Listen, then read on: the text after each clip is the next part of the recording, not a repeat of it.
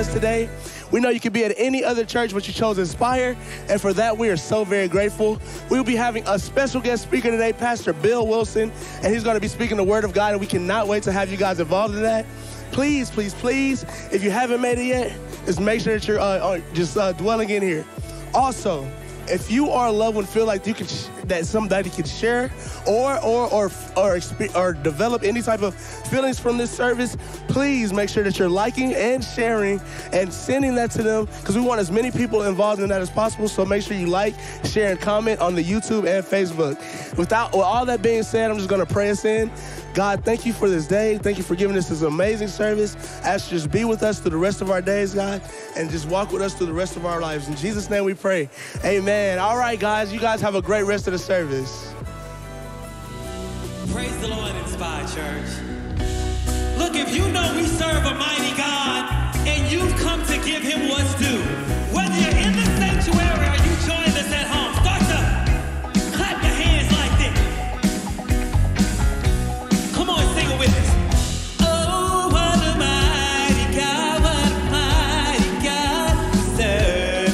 Oh, oh, what a mighty God, what a mighty God we serve. Can you help me say, oh, what a mighty God, what a mighty God we serve.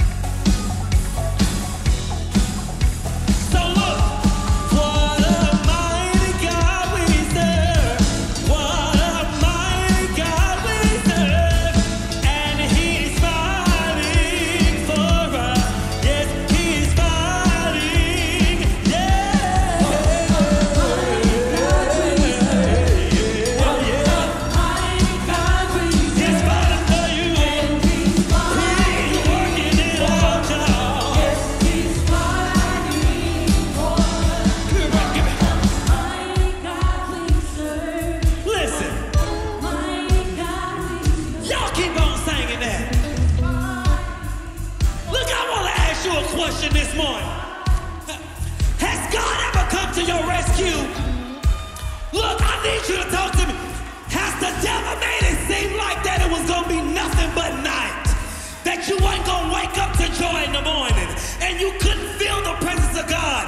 But what happened? The Bible says weeping may endure, but joy comes with the morning. Has he worked it out for anybody in here? Does anybody know him as your defender? So look, I need you to sing it as a testimony. Say it like, what a mighty God I serve. What a mighty God I serve. And he's fighting, fighting, fighting. Yeah, yeah, yeah, yeah, yeah. What a mighty God I serve. Y'all better sing it, yeah.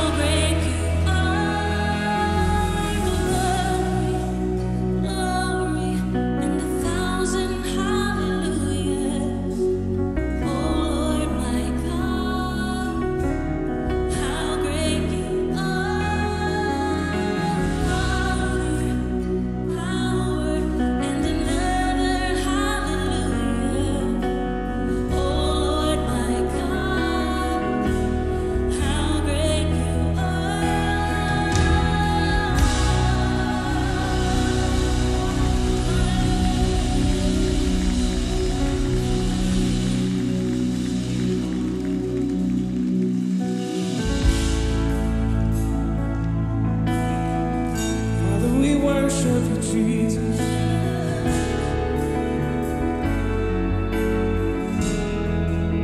We worship your beautiful name, oh God. Holy is your name, Jesus.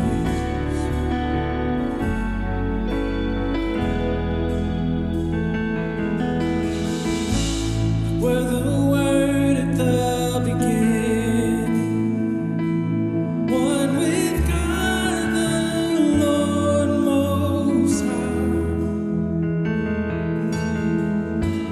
hidden glory in creation, now revealed in you, our Christ. What a beautiful name it is! What a beautiful name it is!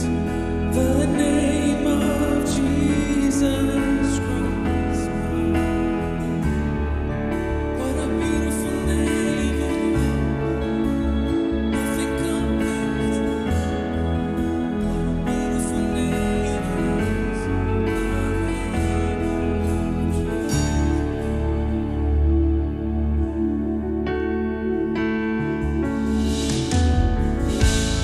Didn't want heaven without, so Jesus, you brought heaven down. Sin was great and love was greater. What could separate us now? What a wonderful name it is! What a wonderful name it is! The name of Jesus Christ, my King. What a wonderful name it is! Nothing compares to this. What a wonderful name it is! The name of Jesus. What a wonderful name it is! The name of Jesus.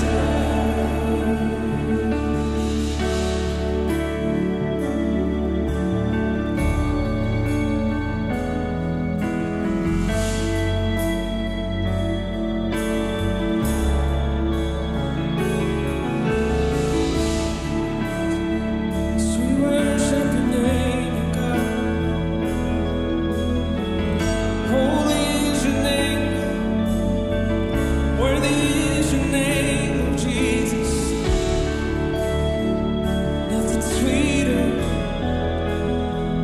than to call out upon your name, Jesus. 'Cause death could not hold you, veil torn before you, silence the bones of sin and grave. Heavens are roaring, the praise of your glory, for you are raised to life again. 'Cause you have no rival, you have no equal.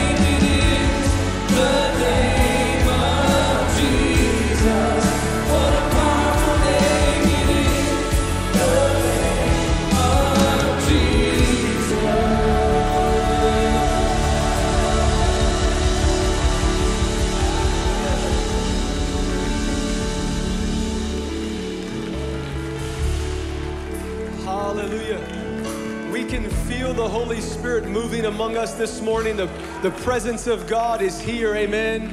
In this atmosphere, let's go directly before the throne of grace for a time of prayer. King Jesus, we thank you this morning. Father, we thank you for your presence that is so tangible this morning. God, we thank you for all you're doing among us, God. We thank you that you come and you set us free, God, and you give us peace. God, we thank you for all that you do among us. God, we thank you for your love that is present in this room, God, that's removing every fear. God, you're breaking chains among us. God, we thank you for doing what only you could do. God, we thank you for your mercy, God, that are for us and towards us this morning. Jesus, we thank you that your heart is deeply moved by your people's worship this morning. Lord, we can feel your response. We can feel you inhabiting our praises. And God, we bless your name for that this morning, because you don't have to come, God. You don't have to send your presence. But God, we thank you that you do. There's no place we would rather be than in your presence. Better is one day with you than 1,000 elsewhere, God.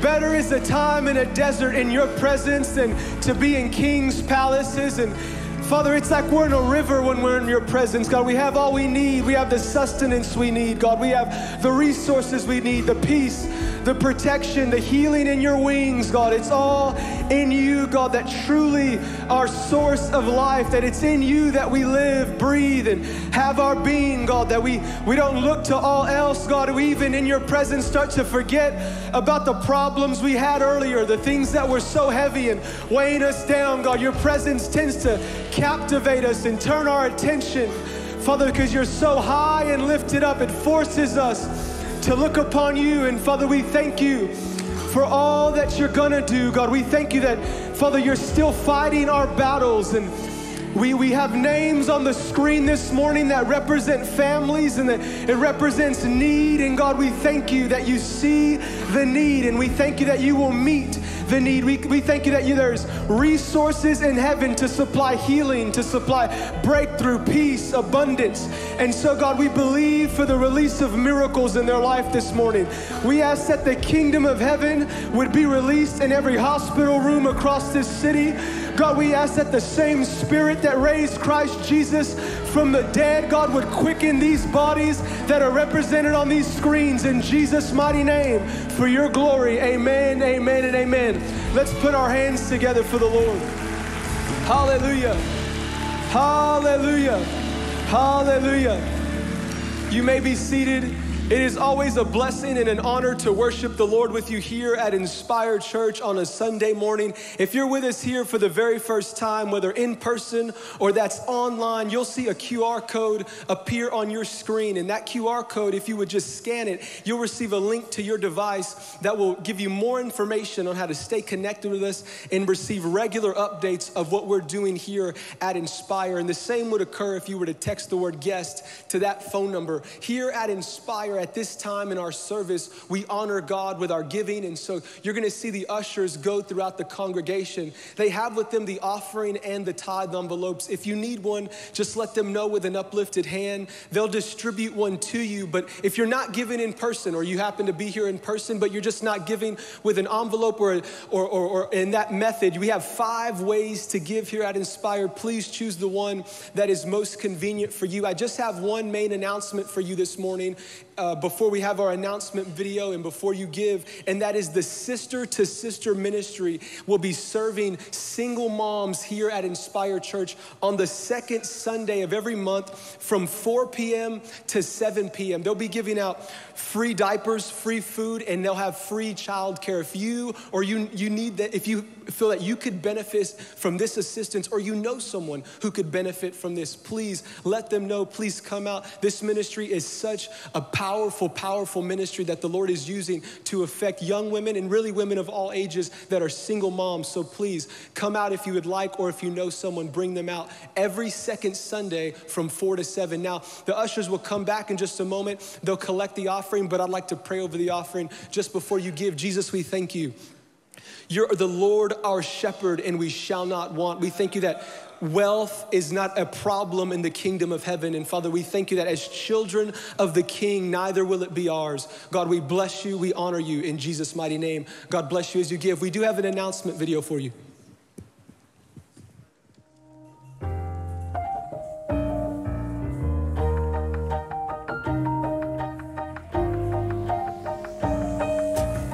Good morning, Inspired Church. My name is Gabby, and here are your weekly announcements. Men of Inspired Church, join us November 15th at 7 p.m. for a first-of-its-kind class on personal evangelism. You don't want to miss this. We're going to be talking about theology of evangelism, strategies, and even methods of evangelism. It's something that we all need to get on one-on-one with other men. Join us November 15th, 7 p.m. for a very impacting and empowering time here at Inspired Church. Join us. Attention all young adults. I hope you guys are ready because this Sunday we will be continuing our series, The Good Counselor. So grab a friend and meet us here in the cafe at 6 o'clock. Can't wait to see you there. That's all the announcements we have for you today. Enjoy the rest of your service.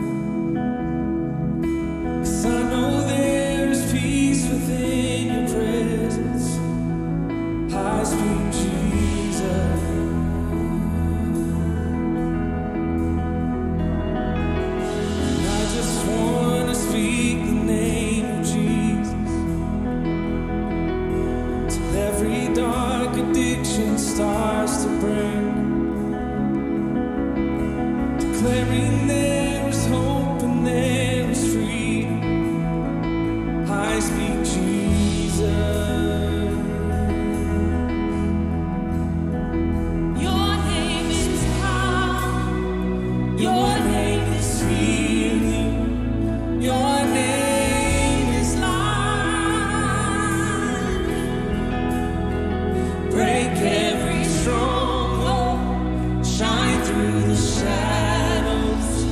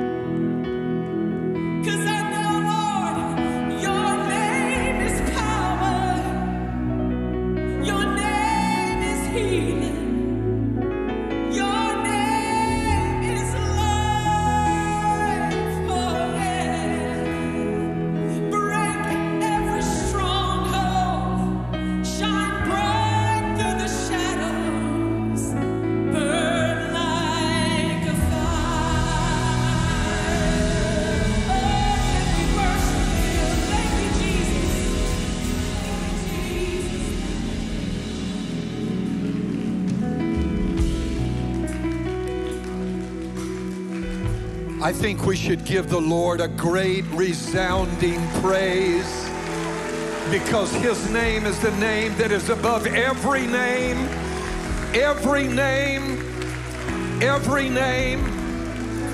No matter what you might be facing, I want to encourage you by reminding you that you've already come through so much. The name of Jesus has brought you safe by the grace of God to where you are right now. And so the name of Jesus has covered and conquered the past. But that's not all. The name of Jesus is prevailing over everything you're facing right now.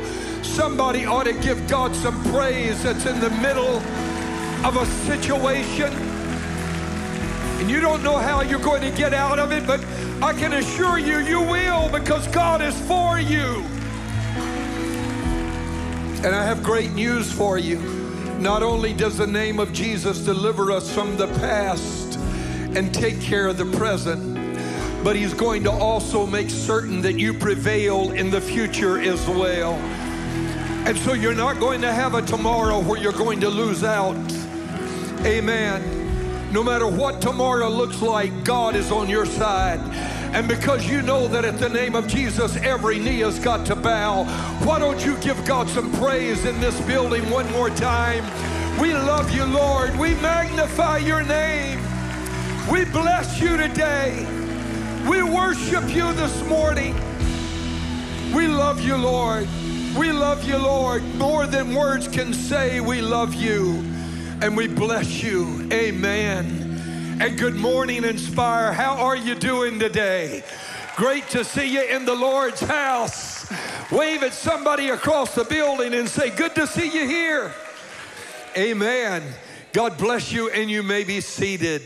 And welcome to our online audience. I'm so glad that you're tuning in from wherever you may be watching this service from. We welcome you. We love you. We're glad you're here today. And I know that especially today, you are going to be greatly impacted by the Word of God. We have Dr. Bill Wilson here that I'll introduce in a moment. Amen. Yes, let's give him an applause, but we'll give him a proper welcome in just a minute.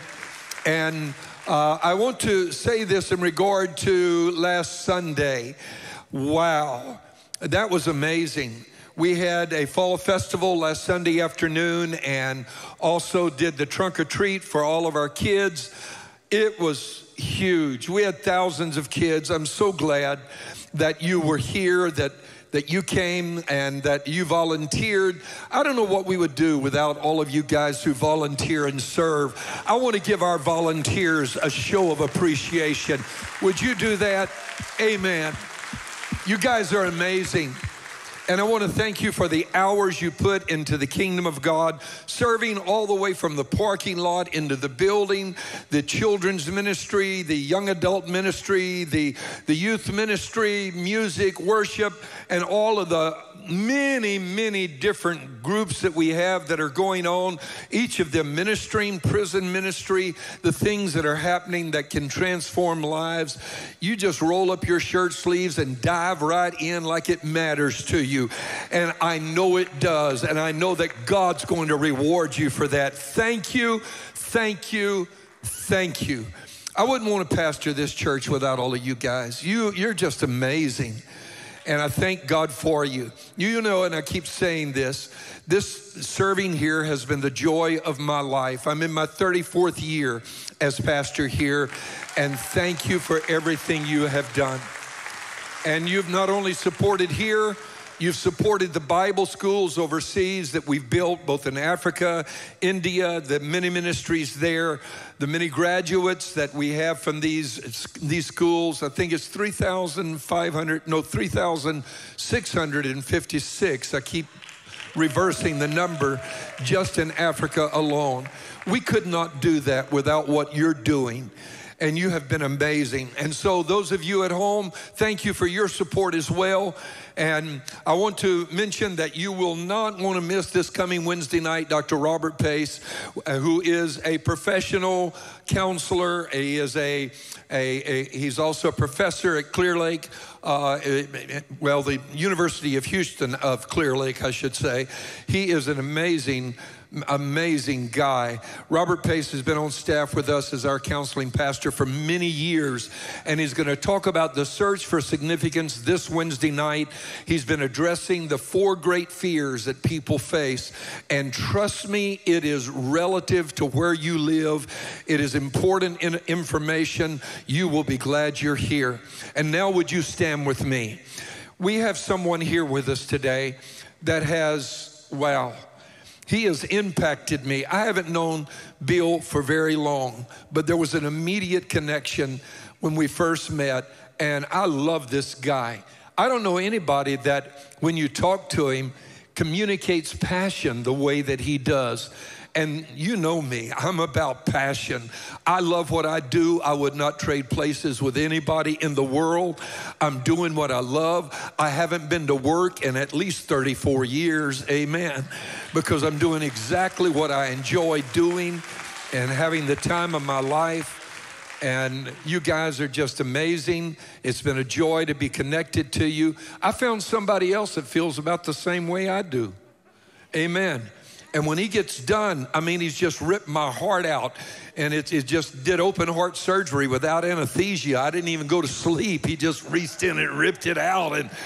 And that last service was unbelievable, the word that he brought. Dr. Bill Wilson has been greatly used of God. He pastors the largest children's ministry in the world. Somewhere, I think, just around 300,000 kids that he's ministering to now, every week all over the world. And the stories he has to tell, they will touch you. And he has traveled the world communicating the value of being involved in the work of God and pursuing vision and pursuing your dream. When you hear Dr. Bill Wilson, you will want to roll up your sleeves if you haven't already and get to work. And if you have, you'll want to even do more. I want you to welcome, with an inspired church welcome, Dr. Bill Wilson as he comes to share his heart. Come and preach to us. Amen. Come on, you can do better than that. He was here a few months ago and rocked the house. Thank you, my friend. Bless you.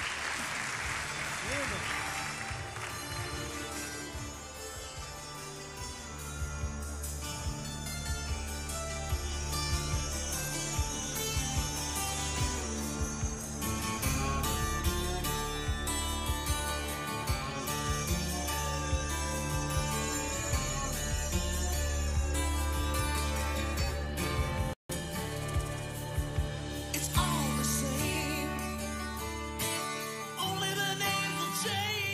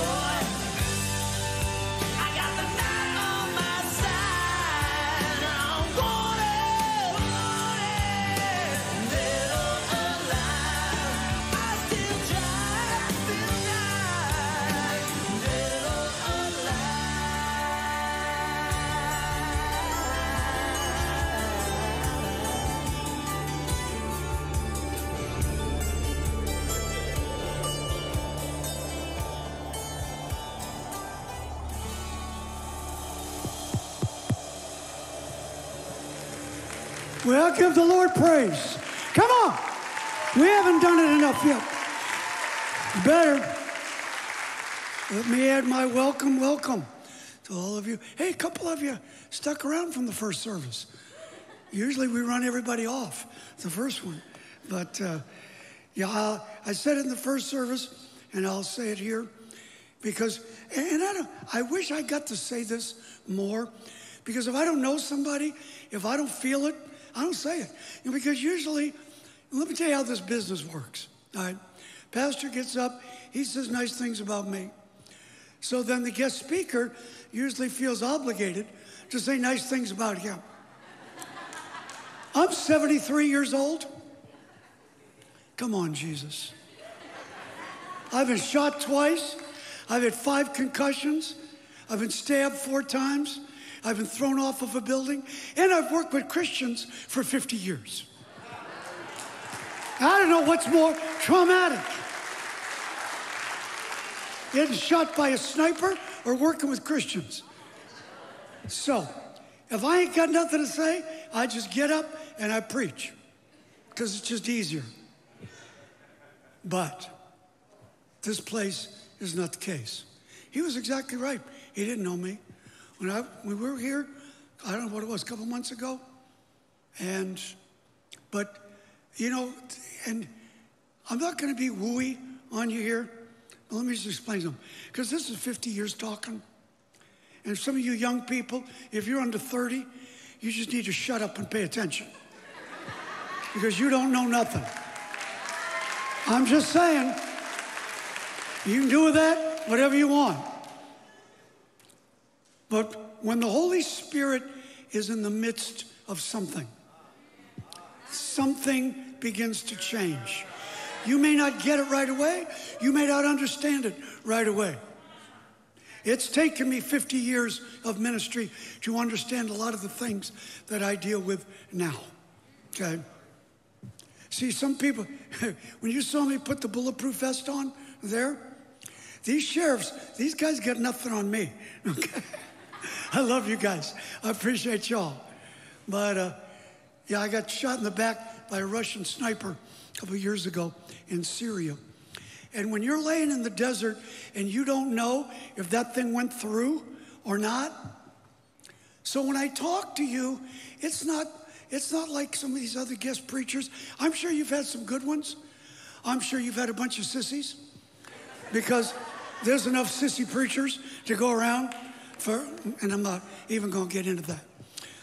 But so when I talk to you guys today, understand there is a vast level of experience that I talk to you from. And that's my prayer, is that somehow that comes through.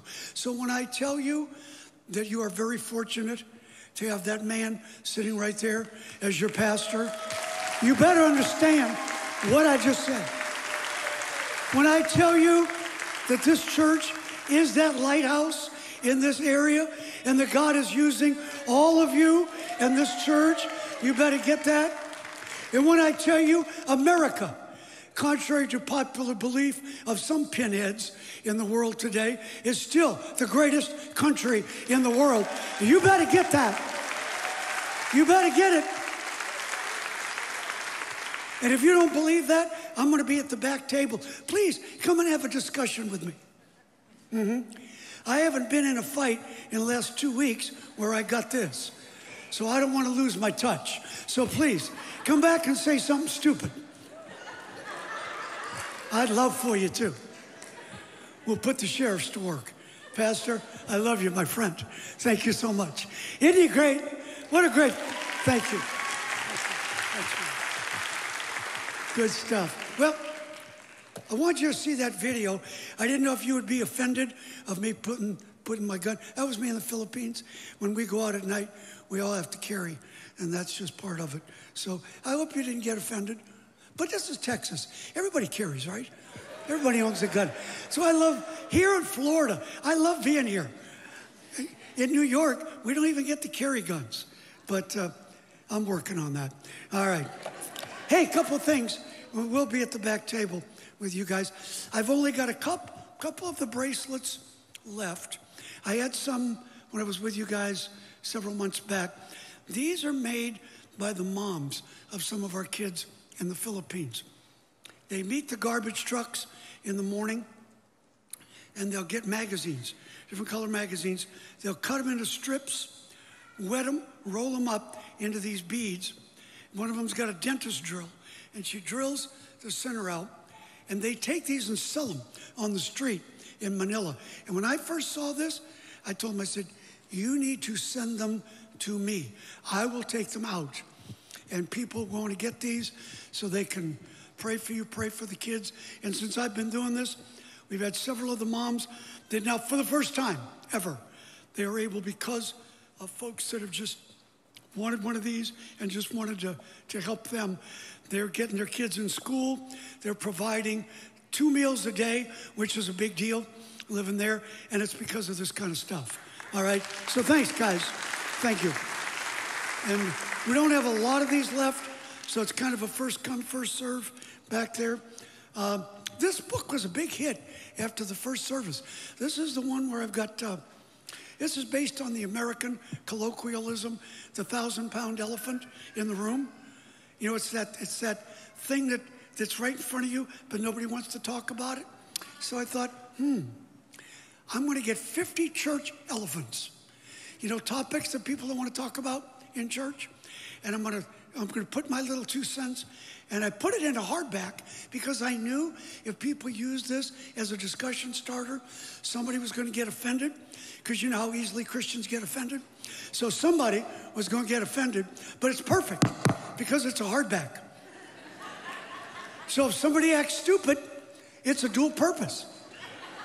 You just smack them in Jesus' name, because if you're going to smack somebody in church, you got to do it in Jesus' name. You got to try to make it spiritual. I get it, folks. All right, so we got a couple of those. What else we got? A few of the, whose child is this? My testimony. The story of how my mom left me on the street corner, walked away. Most of you remember me. I shared most of that with you last year, if you were here. So that's all in that book. I apologize. There's not a lot of stuff left after the first service, but I got a couple left of the book, The Teflon Rhino. If you're going to make it in life, if you're going to make it in ministry, you've got to have skin thick as a rhino made out of Teflon. Nothing sticks to you. Let me say that again for the cheap seats in the back. If you're going to make it, folks, you're going to have to be a Teflon rhino. Because the enemy, you know what I'm saying, the enemy will throw everything he can at you because it's all designed to get you to quit. That's all this is, guys. That's the purpose of the fight. Because if you quit, he wins, you're done, you become another statistic, and it's over. You understand? So that's kind of the direction I'm going. I did 2 different messages today because this one is what I want to talk to you today. Usually I was shocked when he invited me to come back. Usually I go somewhere once and that's it. I never get invited back because I usually kill everybody the first time and then Merry Christmas. But Pastor, you'll be proud. They got me donuts. I have donuts. It worked. See, there was the truth there. You get what you ask for. So I got donuts. Somebody tried to take one. I just mess with my donuts. Anyways, hey, I told you first service. I want to tell you guys. Last year after the service, for those of you that sponsored kids, we had such an amazing response last year. And many of you took one of our kids and sponsored one. You've been able to be connected with your sponsored child. We've got a few more left on the back table. A couple of kids from Metro Kenya. I think there's a couple from Metro Haiti, a couple from Metro Philippines. It's a $33 a month commitment. You can be as involved in their life as you choose to be. And I was trying, you know, the biggest challenge, I think one of the biggest challenges for me is trying to communicate. See, I asked them to put stairs here. You know, this isn't normal. This was by special request. Because I got a feeling in this next service, I'm going to come out and grab somebody. Because it's just kind of one of those afternoons. And I figure I won't be back for another year, so I'm just going to unload the whole truck in this service. So I got my stairs, so I'm coming for you. I'm coming after you. If I don't think people, just like, yeah, bring it on, bring it on. All right, all right. But I think one of the biggest challenges of me is trying to communicate stuff in this sponsorship that I don't ever feel like I put it over as well as I could, because I've been so close to it. Just coming back is where I got this. I got banged up in Haiti there was a lady that asked me to go and get proof of life on those missionaries. You've been seeing it in the news, those 17 American missionaries. I think it was 16 Americans, 1 Canadian, got kidnapped in Haiti. They're still being held. And this gal that has allowed me to go and do some pretty unusual things to rescue a lot of people, she said, Bill, can you go and just see if they're alive? Just get proof of life, see if they're alive. And so long story, I went in there with a CIA guy that she had arranged. They had me, I had a picture on his phone, and I was going to take a picture of it on my phone, but it was only 5 out of the 17. So I was kind of pushing it, said, look, where's the rest of them? What's the deal? And then one thing led to another.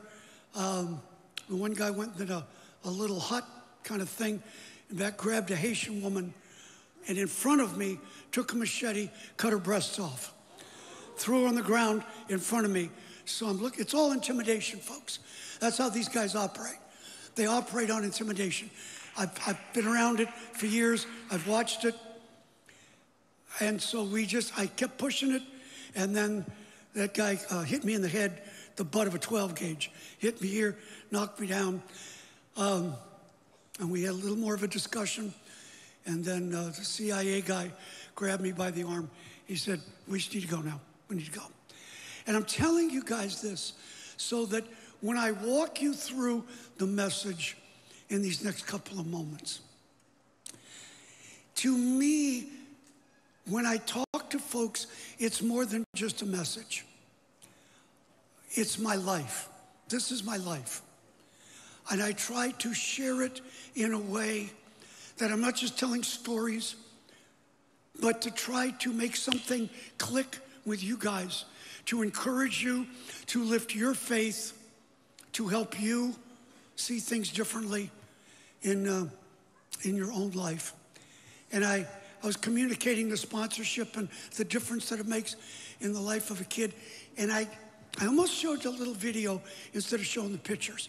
It was a little girl, Cherry Ann, that had an operation. Her sponsor was there in the Philippines, saw it, and really was the driver to get an operation that realistically, without being dramatic, had saved her life and gave her a chance for normal life. I was going to show a video. I didn't. I told the folks the story of Cherry Ann.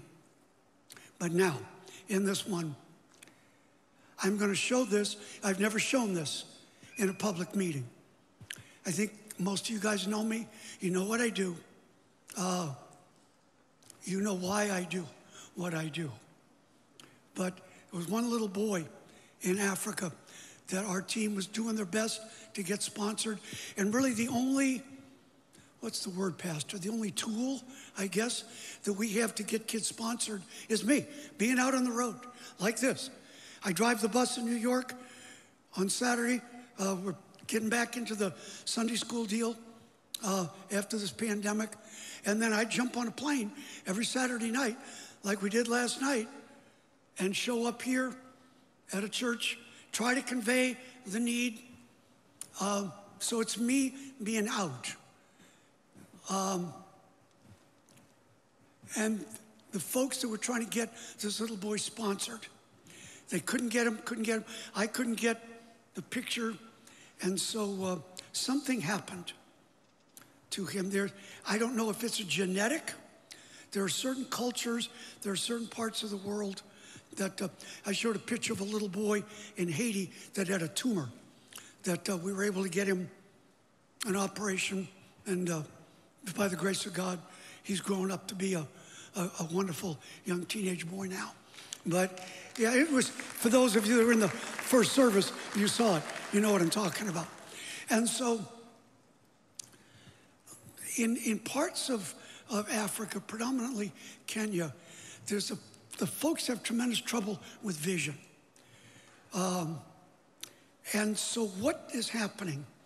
You've got some of these scam artist doctors that are paying guys $100 to go out and steal eyeballs. Yeah, I know. I'd heard about it, but I hadn't really seen it. But they would pay people to steal an eyeball out of somebody's head for $100. And then they would advertise to folks that we will give you an eye transplant if there's like an older person that's going blind or has vision impairment. They said, we will give you a new eye to restore your vision. And they charge them $1,000. Well, now you guys know, you don't just pull somebody's eye out of one head and put it in somebody else's. But again, in Africa, and a lot of the folks aren't up to speed with what can be done.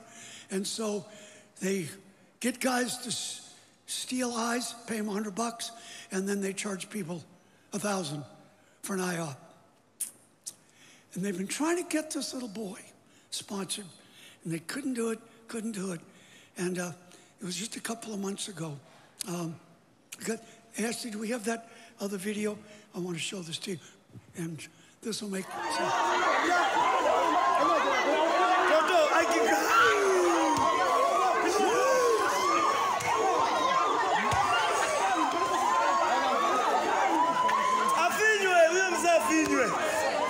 That's enough. That's enough. What you just saw, I'm sure you know, is that was the little boy that we were trying to get sponsored.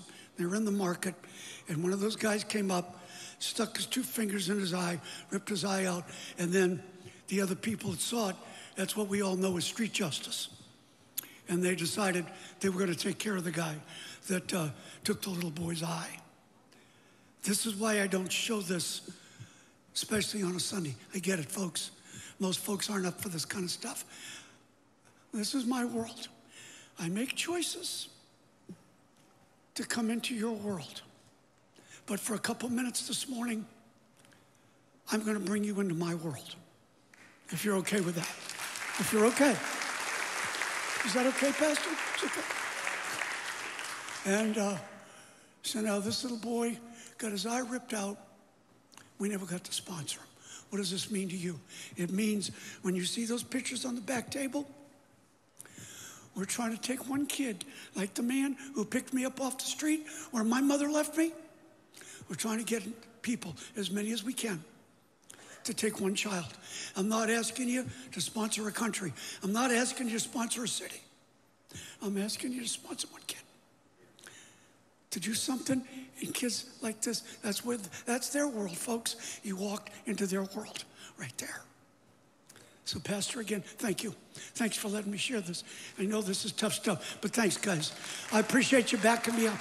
I appreciate you praying for me. And I'll be around back there as long as I need to be to talk to you, to answer questions. And yeah. Get your Bibles out quickly, if you will, please. For those of you watching online, we're thrilled that you're watching. But please come back to church first chance you get. I'm just going to let that waft for a minute. Hey, I know it's easier to sit in your underwear on Sunday and watch church. I get it. Better you sit home in your underwear than, I guess, sitting here in your underwear. But so I get it. But there is no substitute for being in the house of God. There is no substitute for being in the house, not forsaking the assembling of yourselves. So We're anxiously awaiting you to return, So, where was I? I was in Atlanta, Georgia. I'd been invited by the Southern Baptist Convention to speak to the hierarchy of their education department. They were trying to figure out how a non-Baptist organization became the largest Sunday school in the world. I love it when I beat the Baptist.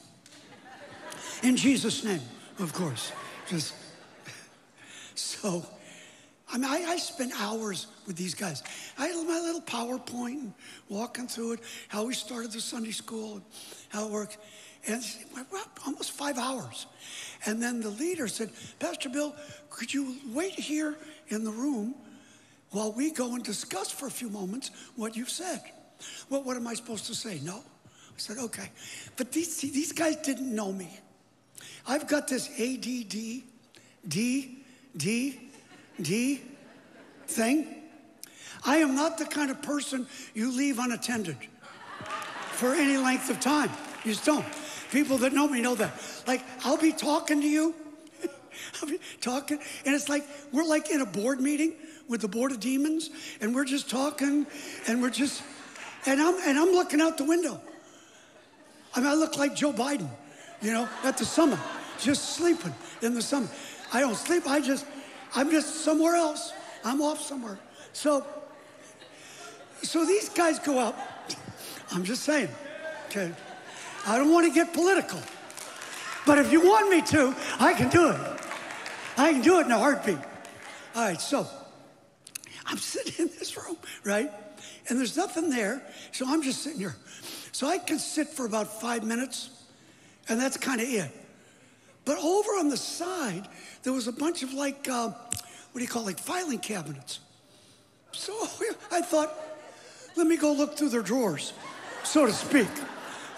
So I'm going over here. I'm just looking through stuff. And I see there's one folder that says confidential.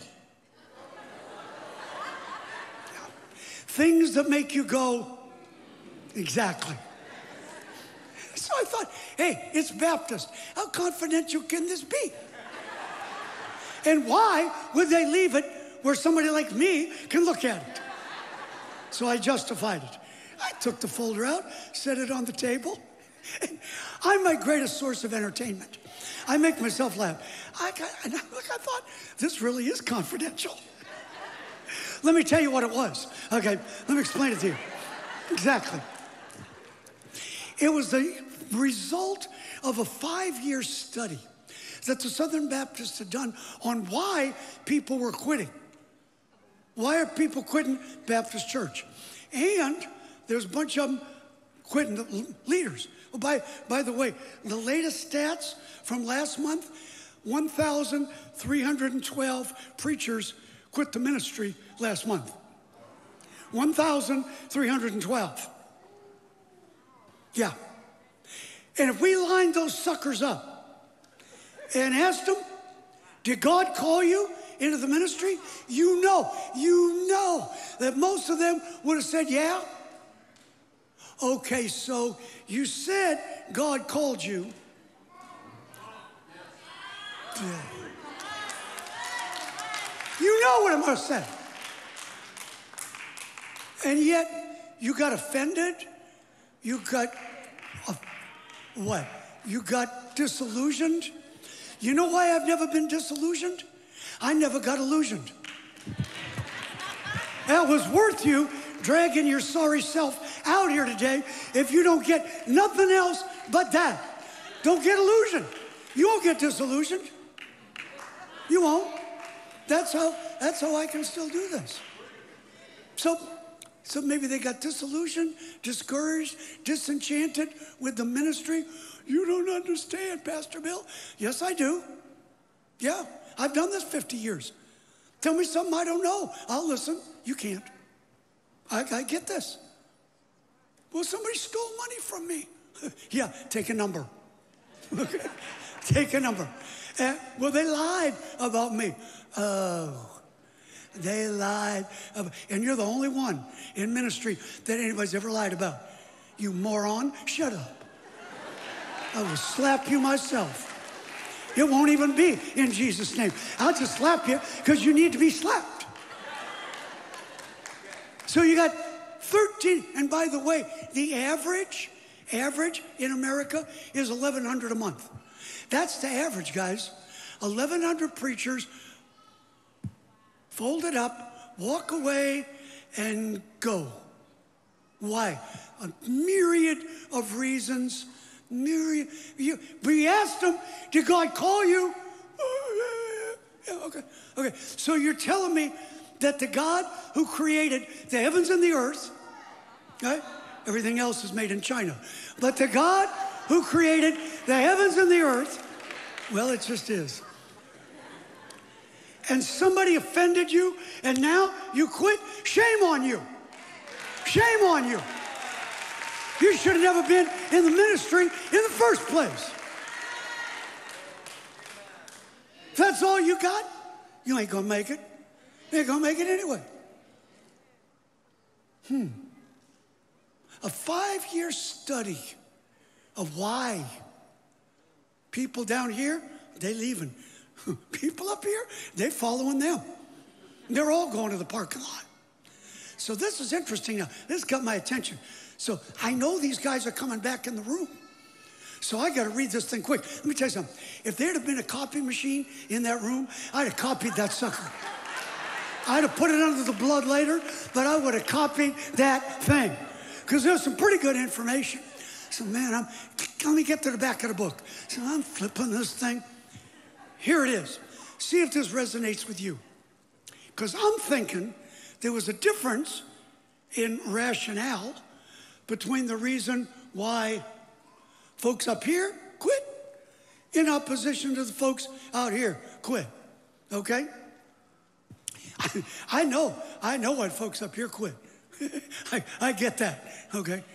But it's like, okay, so here's the result of the study. Same things, same reasons, same stuff. Watch this. See if this makes sense. So you got people get in a battle. They get in a fight. They get in a struggle, some kind of altercation.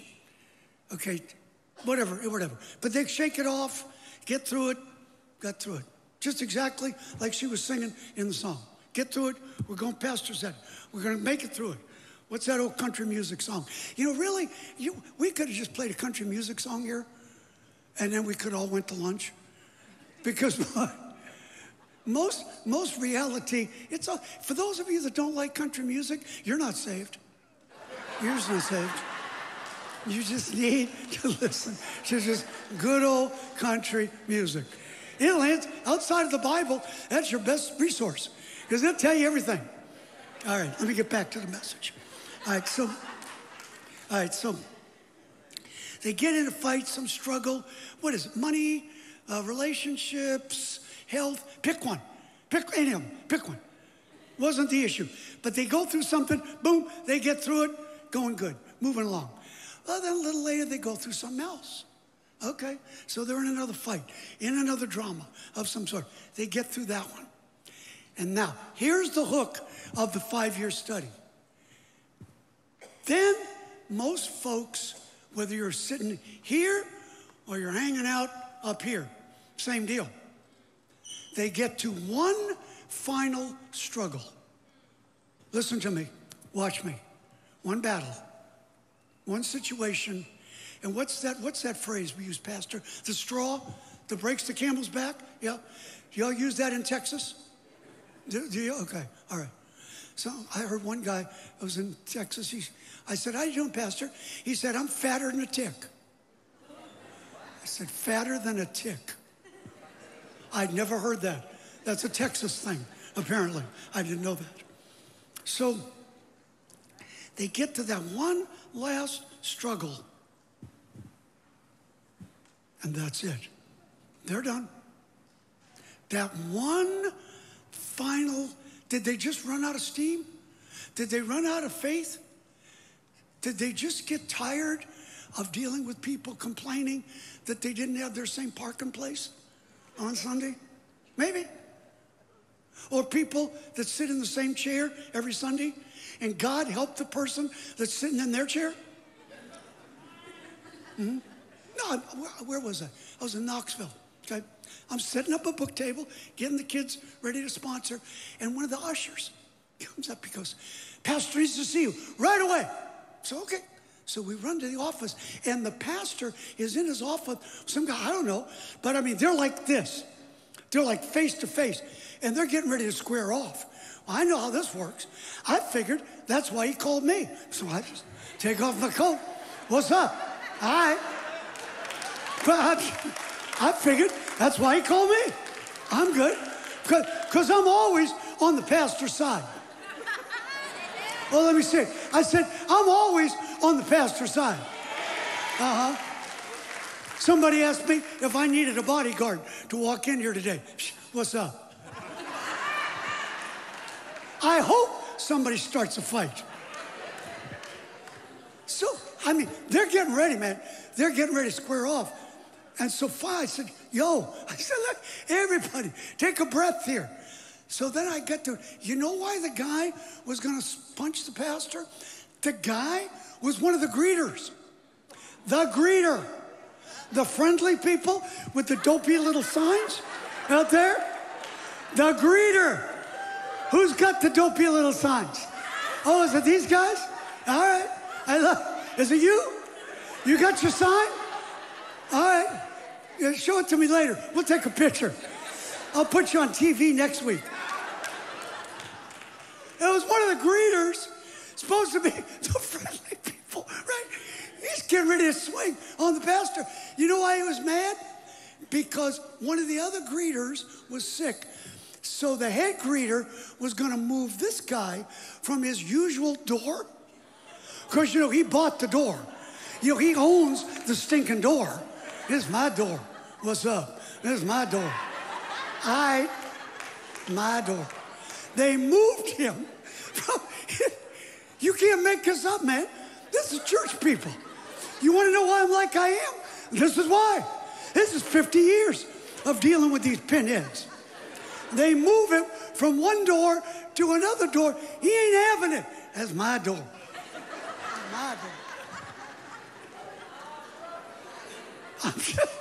See, you just come in here, you like them, they're the best, and you come in here and you just got your nice little chair and you walk. You have no idea what happens behind the scenes. You have no clue. Because you think everybody's like you.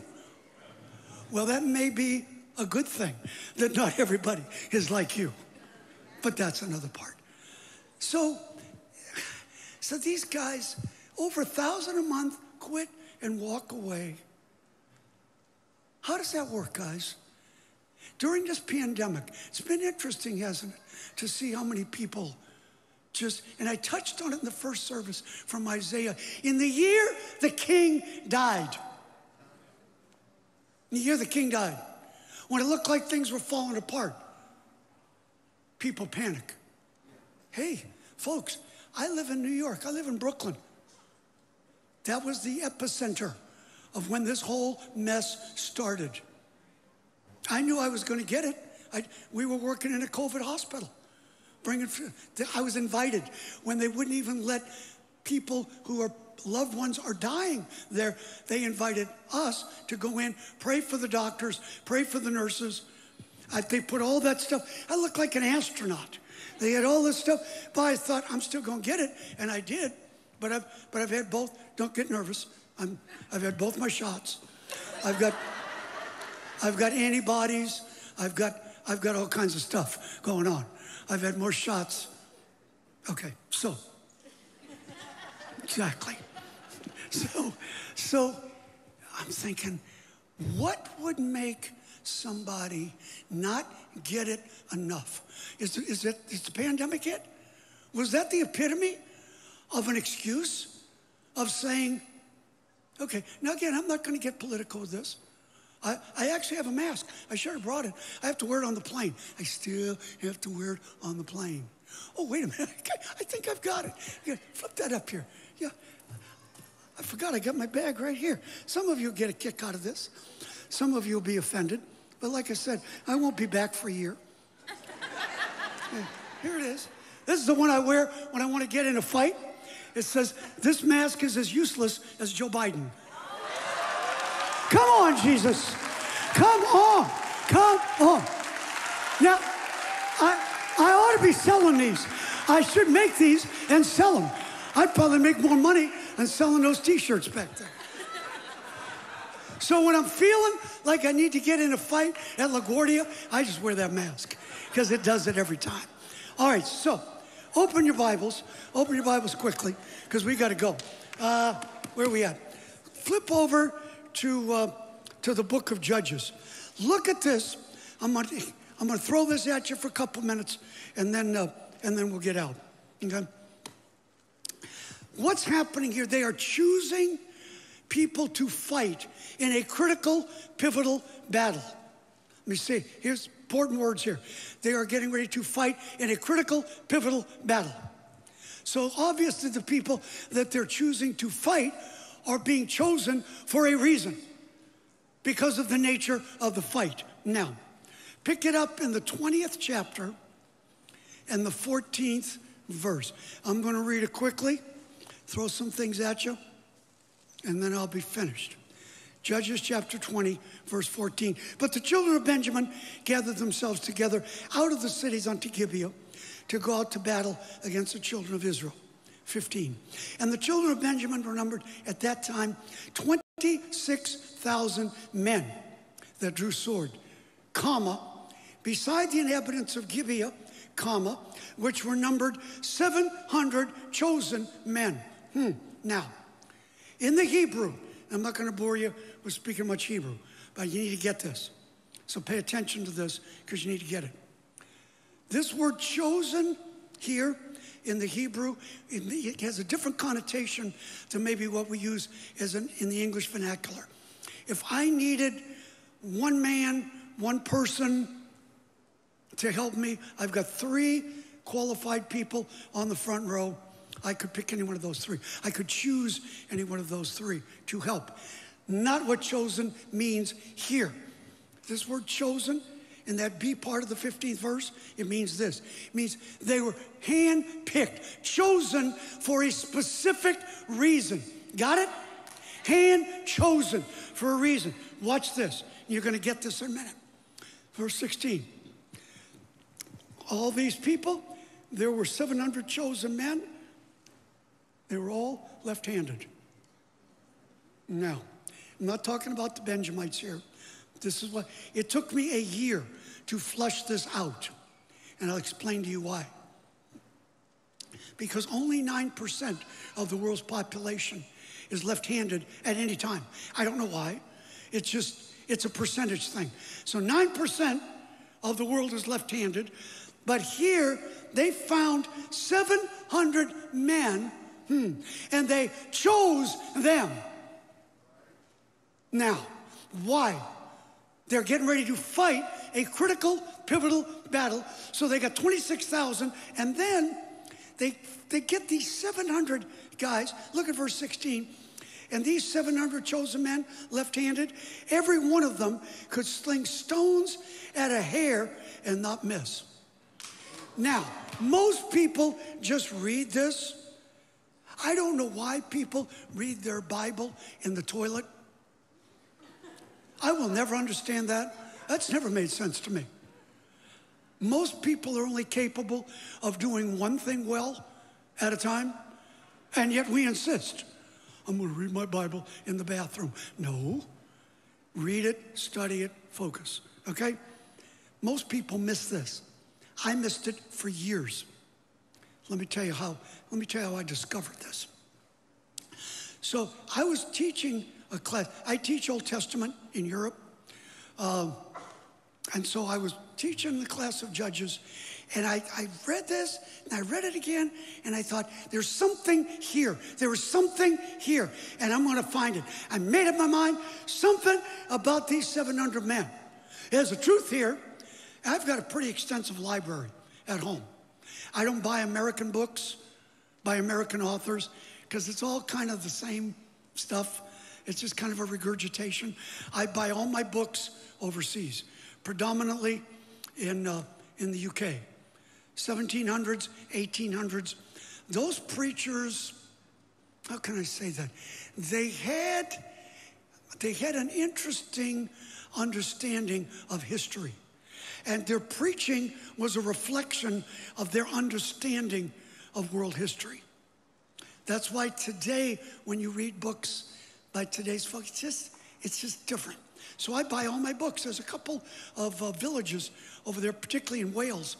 You can go, and they'll drop me off at 9 in the morning. I get all the books, box them up. They pick me back up at 5, and we ship all the books back to New York. So I'm working on this 700 thing. So I'm thinking, okay, there's got to be something, and I've got some pretty good commentaries. I've got some of the best American commentaries, most widely read. Not one thing, folks. I could not find this in any American commentaries or books. Not that made any sense. One commentary, you'll like this. One commentary says they were left-handed because they were not right-handed. No, that's what they said. You can't make this up, folks. I thought, I need to write my own commentary. I could have come up with something better than that. So I'm digging. So I'm over in there's a little village called Hay-on-Wye. It's on the Wye River in Wales. So I'm in this little bookstore, and I asked the guy, he's a little guy, little tiny guy. I thought he was bending over the counter, but he wasn't. No, he was just... And you don't want to laugh, but you can't help it. And so I said, do you have a theology department? He goes, it's in the basement. Okay. And he gives me a flashlight. They're British. They can't pay their electric bills. So they give you a flashlight. So I'm going down in the basement, right? So I'm looking. And I found this one volume on Judges by an old preacher by the name of White. So I thought, okay. So I sit down, I got the flashlight in my mouth, and I'm flipping, and I thought, there it is. See, I knew if I looked long enough, because there's a truth there, and I knew it was there, I just couldn't find it. But in that one sentence, there it is. Here's the hook. He said they were left-handed because they were no longer right-handed. You're slow, but you're worth waiting for. All right, it took just a minute to kind of waft there. What you've got, sports fans, is 700 men that were right-handed. But in a fight somewhere, in a battle somewhere, maybe they lost a finger. Maybe they lost a hand. Maybe they lost an arm. Okay. See, in our army today, if you get wounded in battle, you're out. You don't get a vote, you're done. Get you on the plane, you're gone.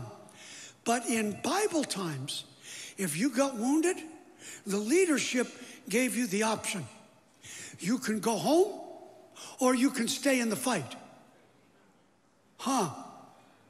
So what we have here is 700 men that got wounded, my God.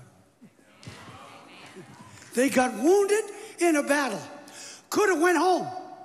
Could have left. Could have walked away from the fight. Could have called 1-800-CRYBABY like some of you.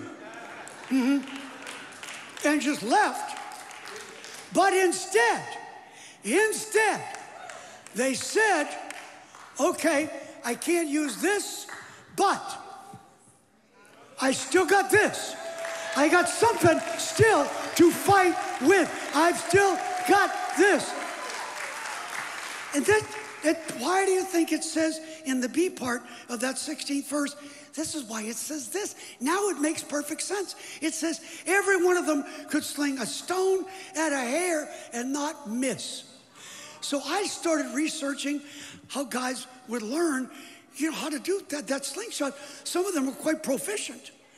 What they did, I never knew this until I started researching this. They would take horsehair. either out of the mane or out of the tail. They would tie one end to a tree branch, then they would tie a stone to the other end. For what reason? To hold it steady so the wind wouldn't blow it. So it would hold the hair steady. The guys that were serious,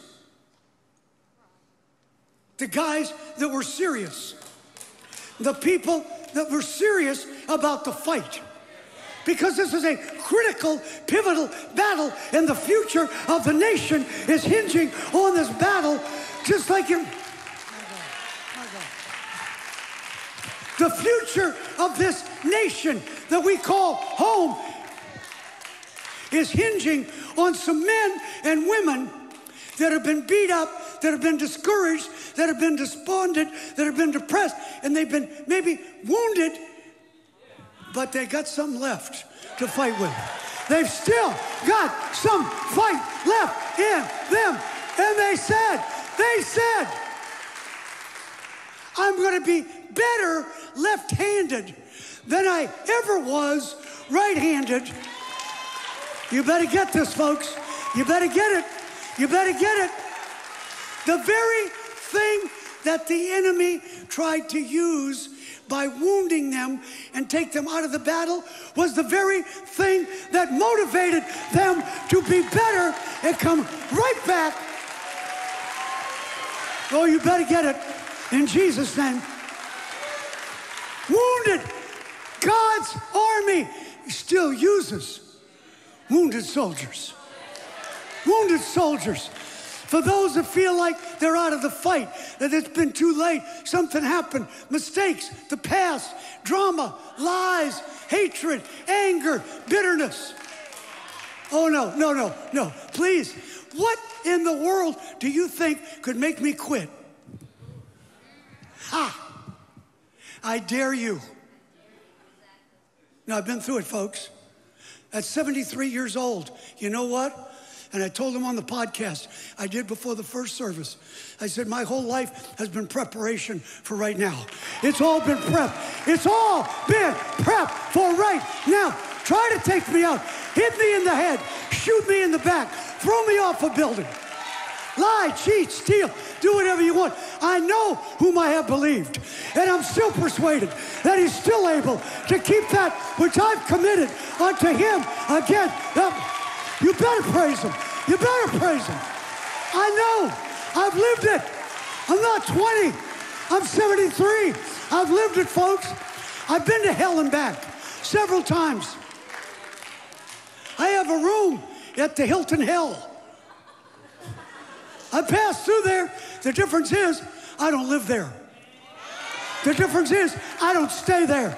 The difference is I don't feel sorry for myself.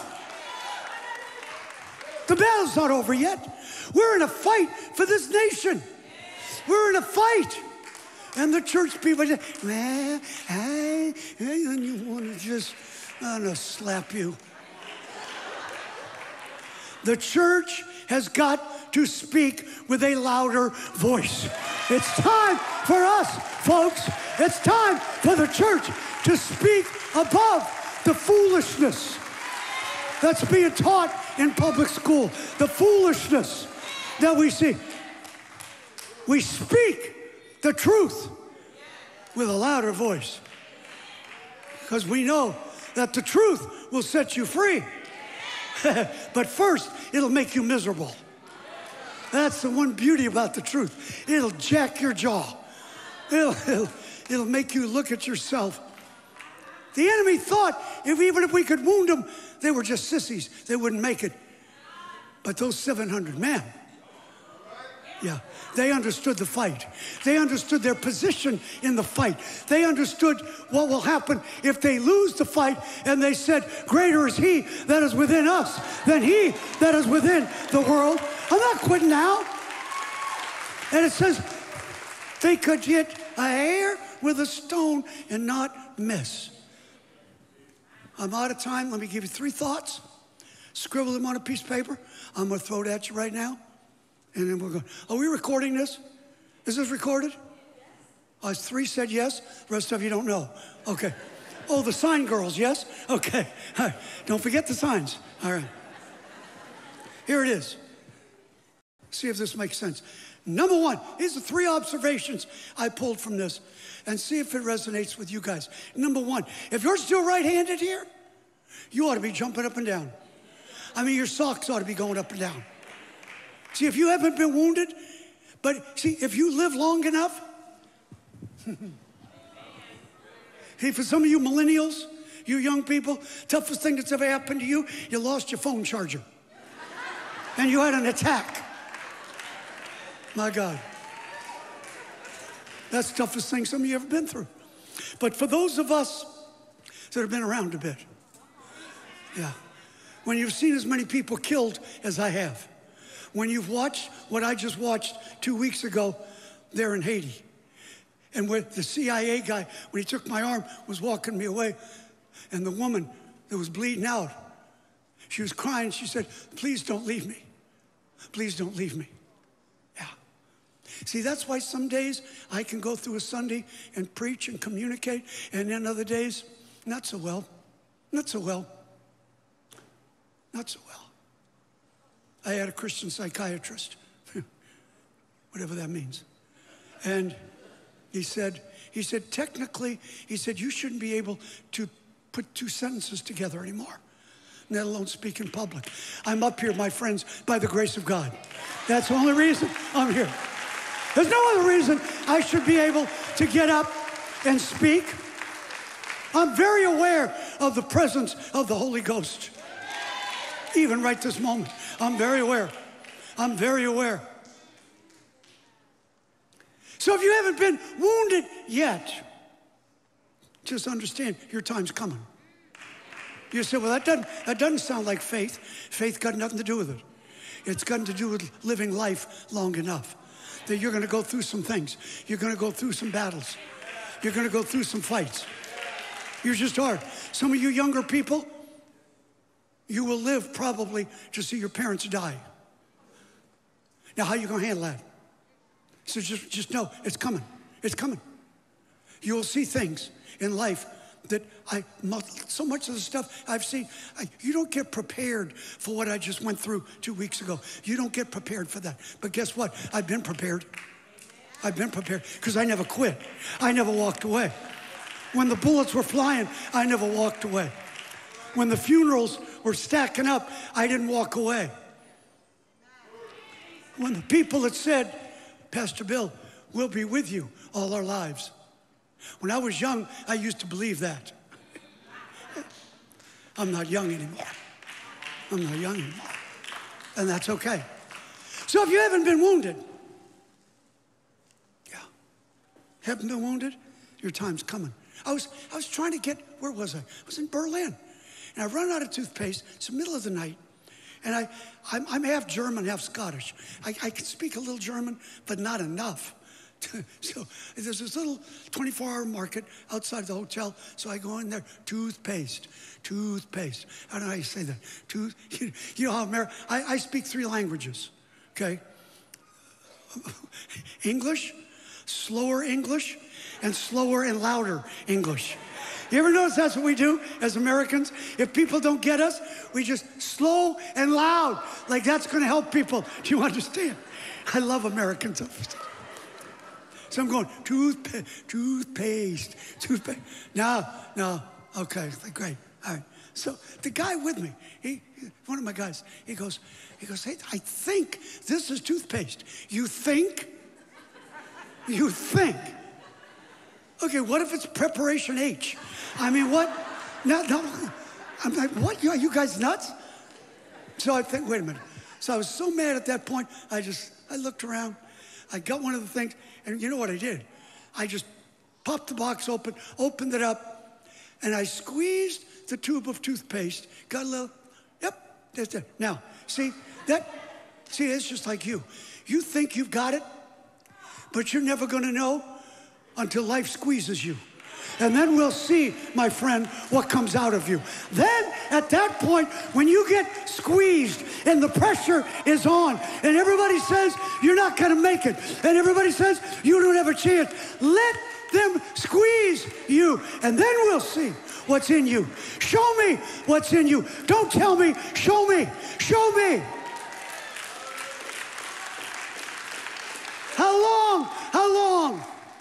will it take? Number two, when you get wounded. Not if, when. When you get wounded, you got two choices. What are they? This is pretty simple. No matter what anybody tells you, here's a fact. When you get wounded, you got two choices, stay or go. That's it, stay or go, stay or go, stay or go. You have to choose. You have to make the call. There's been many times in these 50 years. See, I was there when my home pastor, see, the man that picked me up off the street, he sent me to the youth camp. That's where I got saved. I got home, except I had no home. My mother was gone. She never came back. So they cleaned out a maintenance closet in the church that the man who picked me up attended. So I lived in that closet for almost 3 years. Had a little piece of foam rubber. That was my mattress. And the pastor at that time, he saw something in me. Listen to me. He saw something. He believed in me. Nobody believed in me. He did. He did. And the day he committed suicide, you want to share stories? Let's go. Meet me at the table. We share stories. We'll share stories. Yeah. They found him with his hand reaching for the phone. What does that mean? I have no idea. So don't think I'm some 20-year-old kid that just graduated from some bogus Bible school. That's not what you got up here today. I saved that for others. This is real life today, my friends. This is real life. So when you get wounded, stay or go. I guess that means my time's up. I am so perceptive. It's the thrill of being comprehended. I get it. When you get wounded, stay or go, guys. But let me see, you have a choice to take all the stuff that the enemy has thrown at you. Everything. And you can let it destroy you. You can make you walk away. But I will say this, don't waste your wasted years. Some of you have wasted part of your lives. Some of you, before you got saved, wasted a big chunk. Okay, so you can feel sorry for yourself, think you're not qualified. Don't waste your wasted years. Take it, use it to make you stronger and tougher and winning a battle that somebody has to step up and do. Don't waste it. Don't waste it. And number 3, last. If you decide to stay, why don't you just make up your mind? You're going to take it all. Take the whole mess, everything. That's all designed to get you to quit. When I got shot there in Syria, we were there to do medical work. We were there to do Sunday school. And it was the day before I got shot. We were bringing people in to... They brought him in and fled prison. Turn that thing down a little bit. Turn it down. Make me come back here. So, I'm watching this lady carrying this little boy. She's coming up the ramp, right? And she's carrying him. And I'm yelling at security because they didn't open the gate yet. They bring him in at 9. They get him back again at 5. I said, open it up. Open it up. And I grabbed my interpreter, and we're running down the ramp. And she's stumbling. I thought, I don't know if she's going to make it. And then I was about from here to about this 4th, 5th row, and she falls. She falls, she drops the boy. So we run over. The interpreter picks her up, and I pick up the little boy, and I'm holding him. And his arm is bandaged here, all up.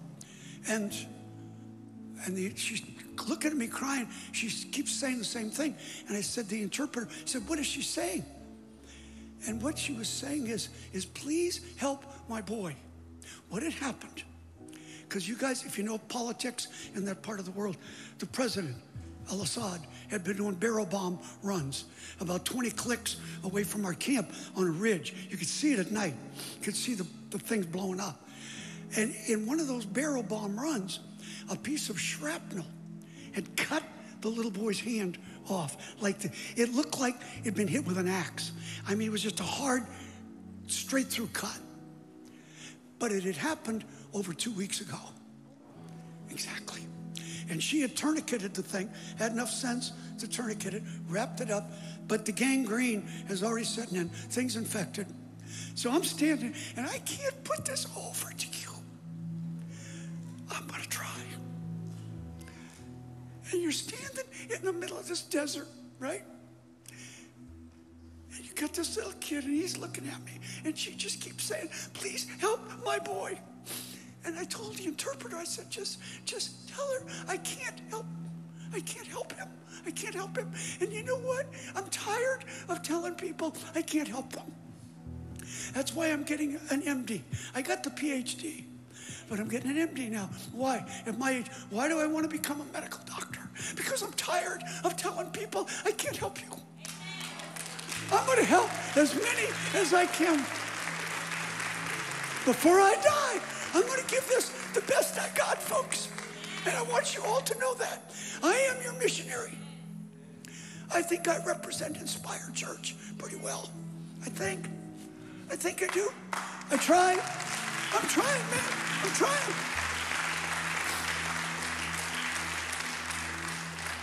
I said, I can't help him. And then she reaches into a paper bag and she pulls out his hand.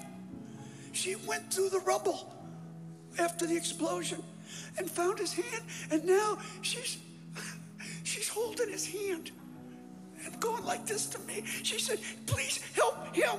Please help him. And I can't help him.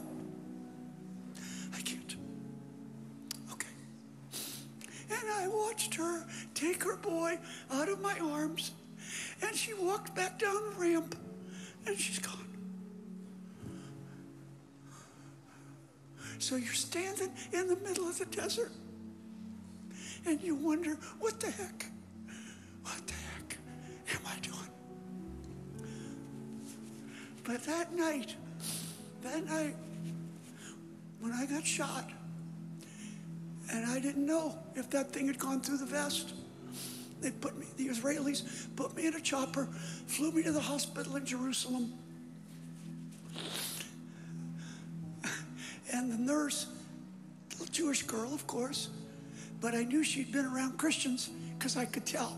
You know, when you're around a Christian, like a real Christian, you kind of know, don't you? Yeah, you do. And she said, Pastor, she said, how have you done this all these years? I said, it's only by the blood of Jesus and the grace of God. I've been wounded, beat up, seen way too much. I get it. But yet here I am with you guys. And I can't tell you how thankful I am. Thank you, sir. Thank you. Thank you for letting me be here. And if it wasn't for the blood, none of us would have a chance. Of Jesus washes me. Come on. Oh, the blood of Jesus shed for me. And what a sacrifice that saved my life. Yes, the blood, it is my victory.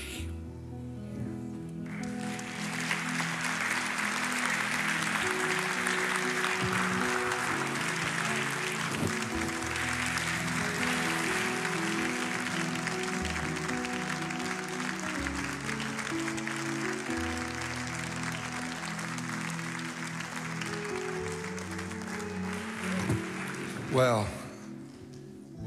what do you say after that? I think we've all felt the same emotion today. No matter how committed we are to the kingdom of God and to serving Christ, I think that somehow this has called out of us a deeper level of commitment. And that has to be responded to in several ways. I'm going to lead us in a prayer in just a moment, but I'm asking our ushers to please go through the audience right now. And we have 5 ways to give. And I'm going to ask you to please, I don't always do this. I am for this ministry because I know that they help so many people. I'm going to ask you to give the very best that you possibly can. And they touch, like I said, almost 300,000 children every single week in the most impoverished circumstances you could possibly imagine, in places that you would never want to go. And we have a tendency to scale things according to our perspective, and our perspective is based on our experience. So if you've never seen ultimate deprivation and need, then what you end up doing is, when people talk about need and they talk about desperate circumstances, you say, yeah, I know what that's like, and you refer back to your own experience. But you leave this country and you go places in this world, there is desperate need beyond your ability to fathom it.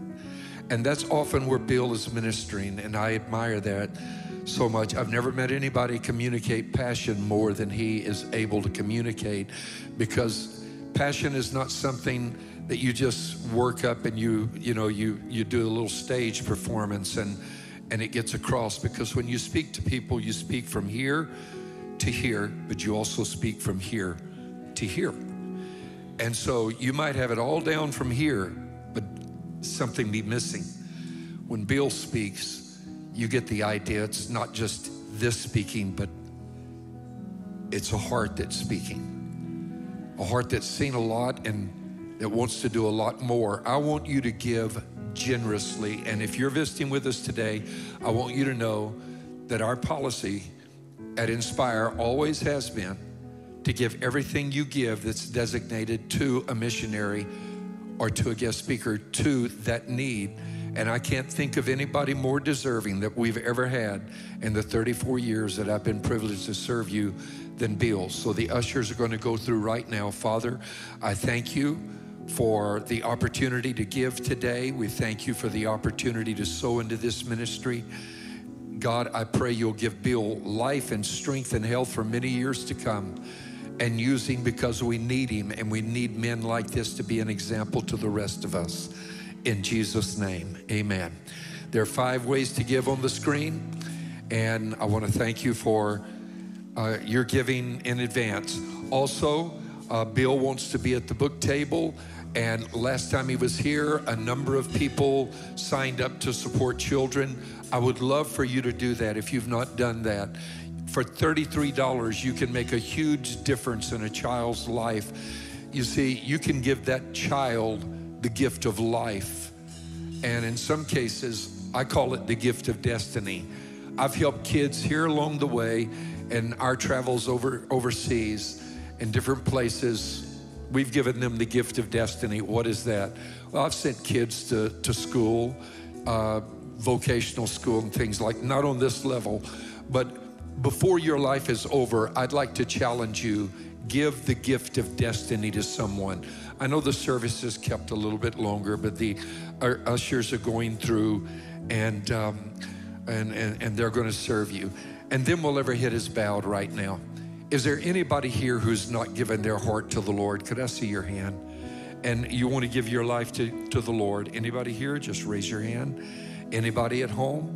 I want to pray together for those at home. Father, save those that you're dealing with, whose hearts you're touching right now. Write their names in the book of life.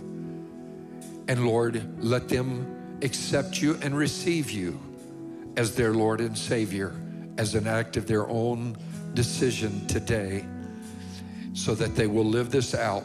And if you prayed that prayer and you're watching at home and you prayed it or here, do 3 other things: get baptized, be filled full of the infilling of the Holy Spirit, and become a Bible-believing disciple. And you can go to that QR code, or you can text to that number, and you can send us a prayer request. Let us know you gave your heart to God. Make an appointment for baptism. Or you can text the word join to that number, or go to the QR code and simply write in the word join. And you can become a part of the daily devotional. I write a daily devotional every day. We have over 2,000 families that subscribe to it. And you can join with 2,000 other families over that and going to your devotions in the morning at the same time, or roughly the same time, and all study the same scriptures, pray the same prayer, sing the same worship song. And now this is what I want to do with every head bowed. How many of you felt the Lord really stir your heart here today? I mean, God's really stirred your heart. Could I see your hand? Many of you have.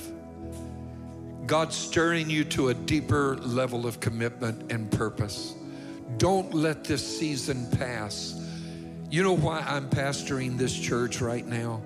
It's because when God dealt with me when I was younger in those moments and I felt conviction, that I responded.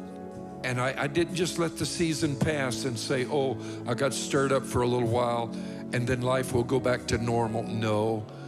In those moments, I made commitments to God. And I said, God, if you can use me, use me. If there's anything you can do with me, do it. And I made myself available.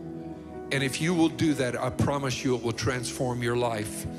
Father, I pray right now for every person who is here that you would draw us closer to you, stir our hearts more, bring us nearer to the cross, and use us to reflect the profound goodness of God, because you're a good God beyond description, a God who is good beyond words.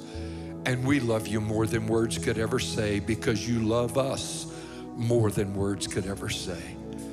And we bless you today. In Jesus' name, amen. The Lord bless you. The Lord keep you. The Lord lift up his face upon you, be gracious to you. Lift up the light of his countenance upon you and give you peace. In Jesus' name. Don't forget Wednesday night, next Sunday. Love you guys so much. Be blessed. Please stop at the book table. Bill has a few items left. Sign up to support a child. You'll make a difference in somebody's life. We just had an incredible service here at Inspire. We just like to say thank you to Pastor Bill Wilson for coming here and just giving us the amazing word of God. If you or a loved one needs prayer, salvation, or baptism, please, please, please make sure that you're putting in the information on the screen there, because we would love to have that done for you. Also, if you guys want to join our daily text devotionals, make sure that you're putting in that information on the screen as well. I mean, how many people get the opportunity to get an amazing word from their pastor on a Sunday and then get another word every morning when they wake up through the week? Only here at Inspire, so please make sure that you're getting involved in that. Also, if you guys have not been a part of one of our Inspire groups, here at Inspire, it is important that we get you guys into one of those communities so we can have you guys fellowship with people that are around your age or people who have the same interests as you. So if you guys are interested in that, make sure that you go to our website at inspirechurchhouston.com to get registered for those. And for our Spanish speakers, we have not forgot about y'all. We still have service today at 2:00 p.m., so please make sure that y'all make it to that. And for our Spanish speakers. And last but not least, for our young adults, make sure that you're here at 6:00 p.m. in the Cafe in Inspire. We would love to see you guys there. See you guys soon. I'm just going to pray us out. God, thank you for this day, and thank you for giving us another opportunity to get an amazing word from Bill Wilson. I ask you to just be with us, move with us, and walk with us through the rest of our day and the rest of our lives. In Jesus' name we pray, amen. All right, guys, we're going to see y'all next week. Thank you. Have a great rest of the day.